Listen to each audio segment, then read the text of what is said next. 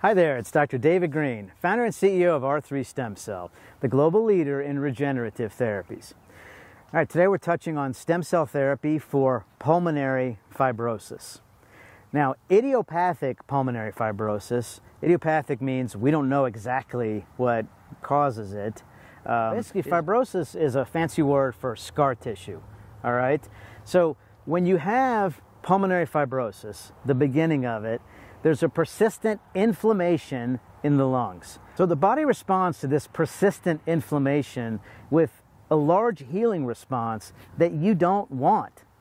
It increases blood flow, called angiogenesis, to the area, and it brings a lot of destructive enzymes, a lot of inflammatory growth factors and cytokines, which cause a lot of this scar tissue by destroying the alveolar cells and epithelium. So in individuals who have pulmonary fibrosis, there's only so many conventional treatment options available. There's various steroids and immunosuppressive type agents, there's inhalers and things like that. But at the end of the day, the pulmonologist you're dealing with is probably going to say, I don't have anything left to offer you than what we're already trying. All right, so let's talk about stem cells for pulmonary fibrosis. What are we doing with umbilical cord stem cells that we offer at R3 for fibrosis?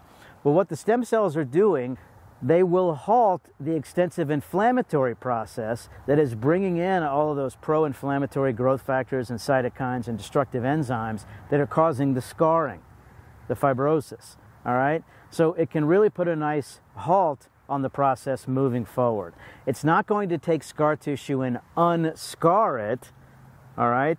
But it can be very, very effective. There was a nice study in 2020 out of the peer-reviewed journal Stem Cells and Translational Medicine looking at 20 patients who had moderate to severe pulmonary fibrosis, idiopathic pulmonary fibrosis, who received IV infusions of high-dose stem cells.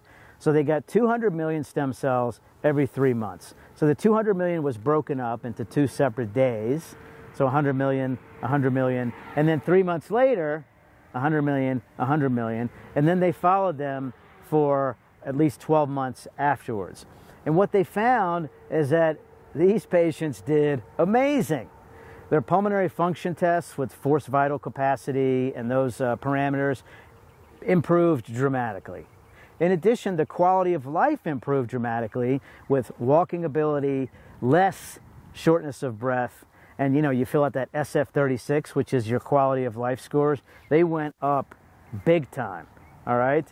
So the treatment worked wonderfully in this study. There are several other studies that have shown the same exact thing.